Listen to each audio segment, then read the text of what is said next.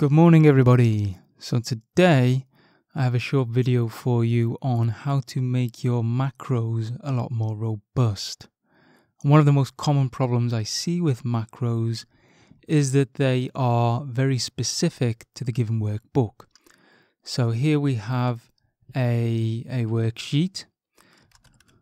Now the default name for this worksheet would have been sheet 1, as I've called it here. And we have some code which we've recorded just using the macro recorder, which is specific to sheet 1. And it's specific to the tab name. And what happens is if a user doesn't bother to change the tab name, then that's perfectly fine. They click on this button, it works, job done. However, when a user does something stupid, which they often do, and goes and renames this tab name to, let's say, random tab name, then as soon as they click on the button, it breaks straight away. Subscript out of range error. Okay, we're not going to debug that now.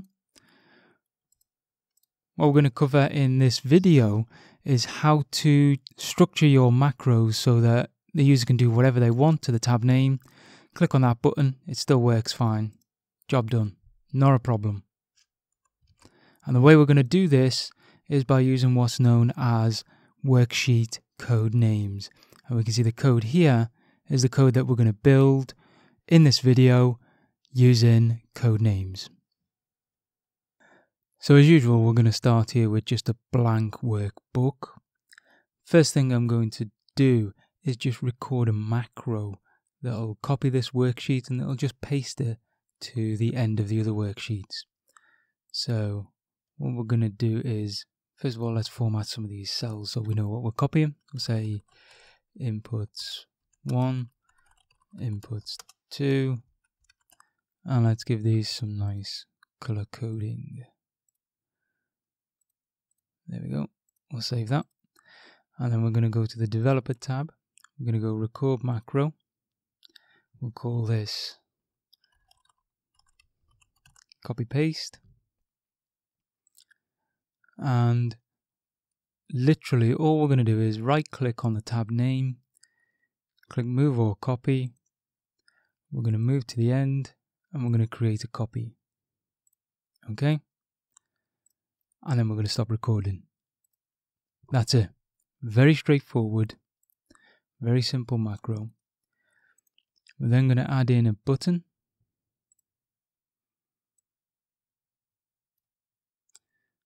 We'll assign that button to the copy paste macro we've just recorded, and we'll just put the text on that button to say copy paste. Okay, let's remove that worksheet, and what we should see is that when we click on copy paste, it just copy pastes that worksheet. Remove that again.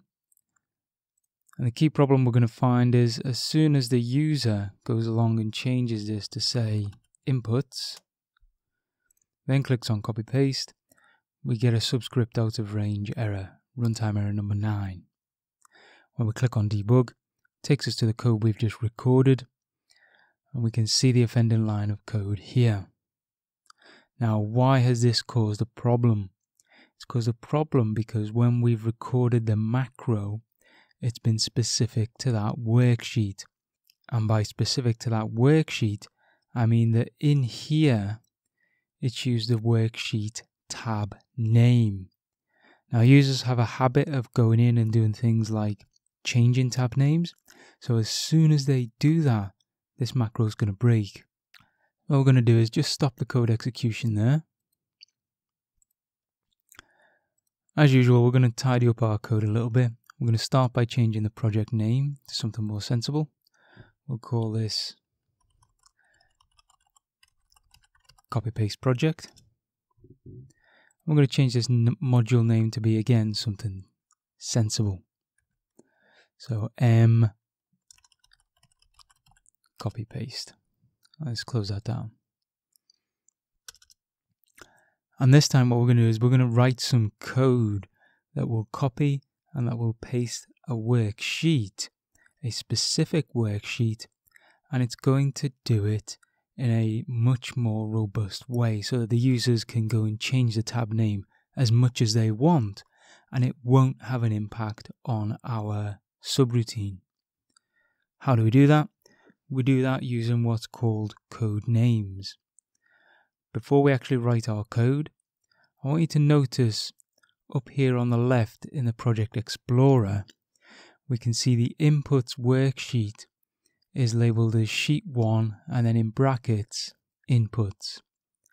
This bit in brackets here, that's the tab name for that worksheet, and this name here is the code name for that worksheet. So how can we change the code name? Well, we use the Properties pop-up window. So press F4. This brings up the Properties pane. We can see right at the top of the Properties pane, there's this name in brackets and Sheet 1 here. That is our code name. We're going to type Inputs. In fact, let's use Inputs Codename. We can see down here, there's a separate entry for name without brackets, and that's our tab name. Now, when a user is normally using a spreadsheet, they can see the tab name, they can change it easily, unless you lock down the workbook, unless you protect the workbook. What they can't do straight from the worksheet is change the code name. In order to change the code name, they have to know how to open up the Visual Basic Editor, find the code name, and then change it. So it's a lot more difficult for them to mess about with the code name. Let's build our code that actually works using the code name. I'm going to use public sub robust copy paste, and let's do something a little more clever here. Let's actually create a new tab name. Say dim new worksheet tab name, a string, and then we're going to use the format and now functions to create a new tab name. So let's say new worksheet tab name equals codename underscore format now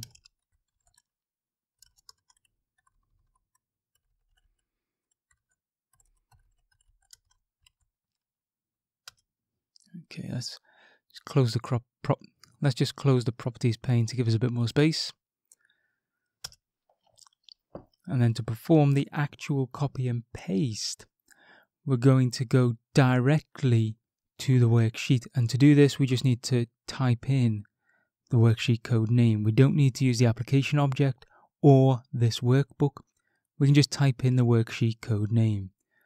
In this case, inputs code name, and we can see if we use the Control and Tab keyboard combination, it will auto-complete because it knows there's a worksheet with a code name that starts with inputs. And we're just going to say .copy. We can see what you notice there. When I click the dot operator, we get the IntelliSense dropdown, and the IntelliSense dropdown that you're seeing here is the one that's specific to a worksheet because it knows from the inputs code name that it's a worksheet object. So VBA is quite clever. It'll tell you and give you the options for that specific object. And we want to .copy, and we want to say you want to copy it after this workbook.worksheets and this workbook.worksheets.count. And the reason I'm copying and pasting into a specific location is that we now want to change the tab name for the new worksheet that we're just copying. And the easiest way that I've found to do this is by copying it to a specific position and then using that position to change the tab name. So we'll now say this workbook worksheets, this workbook worksheets count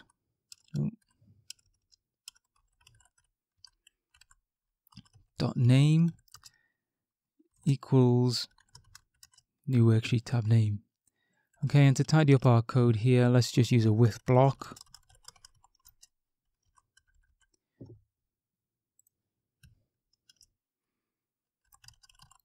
Okay, and we can just remove this workbook and just leave the dot in.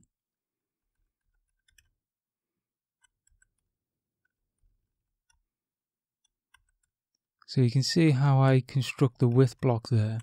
I noticed that I was using this workbook a lot in these two lines of code. So I simply use the with block for this workbook, and any instances of this workbook I removed and just used the dot operator. So each time it encounters this dot, it will put this workbook in front of it. Okay, compile that code, it compiles fine. And then we'll go back to our worksheet.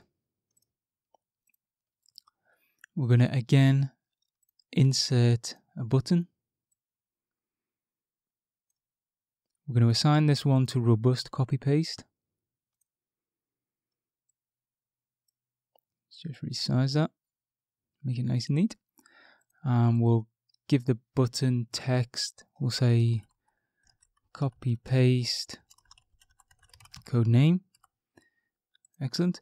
Click on the button and it copies and pastes exactly like we're expecting. Gives it a new tab name called codename underscore, then the date and then the time. You can see I tend to get up very early, if you haven't noticed that already. And then what we're going to do is we're now going to change this to random tab name. So the user's gone in and they've done the stupid thing, what they usually do. They start messing about with the structure of the spreadsheet and they start changing things like tab names. We're going to click on save and we're just going to click on our button to copy and paste using the code name. And we can see it works perfectly fine. It doesn't matter what the user does in terms of changing the tab name. Our code still works. So we'll just remove that. And that's it. We're done for today.